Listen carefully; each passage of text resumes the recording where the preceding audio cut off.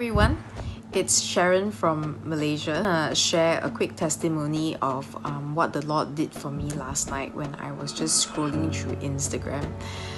Basically, I stumbled upon a video posted by Pastor Aldi, and in that video, Pastor Kadijah rebuked the spirit of torment, and instantly I was touched by the power of God. I started convulsing and vomiting air as if something was coming out and there was like some sort of release. And then I prayed and I rebuked and I asked everything that was not of God to come out.